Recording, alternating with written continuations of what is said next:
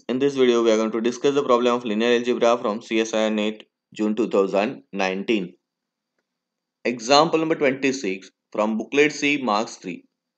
What is the rank of following matrix? So we are given 5 cross 5 matrix and the options are first option 2, second option 3, third option 4, fourth option 5.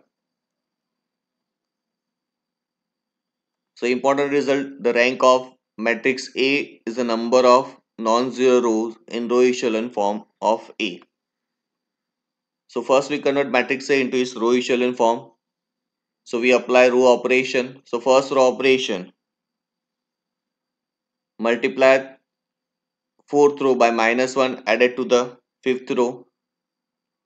Then we have 0 0 0 0 1. Now multiply third row by -1 added to the corresponding entries of fourth row. Then we have 0 0 0 1 1.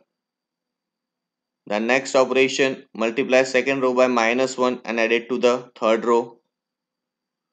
Then we have 0 0 1 1 1 in the third row. Multiply first row by -1 added to the second row. Then we have 0 1 1 1 1 1 in the second row. This is a row echelon form of matrix A and it has 5 non-zero rows. Therefore, rank of matrix A is 5, and which is the option number 4. Thanks for watching.